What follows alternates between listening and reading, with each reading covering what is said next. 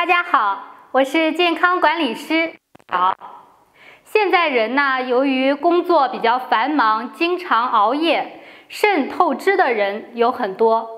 肾透支就会造成肾气不足，肾气不足呢，又会引发我们夜尿频多、失眠、烦躁，影响睡眠，睡不好觉。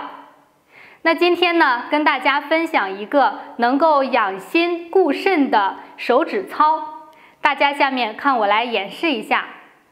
这个手指操呢，是在活动我们的两个手的小指。小指我们首先我们双手握拳，然后伸出小指。小指的动作呢是一收一放，一收一放，一收一放为一次，连续做49次。2、3、4、5、6，好，连续做49次。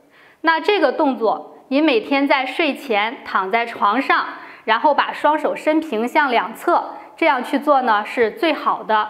要注意的是，在做的时候啊，每一收每一放，大家都要尽量的做到位，而不要呢小手随便的勾一勾就可以了。一定要握的时候握到位，伸的时候也尽量的去伸平。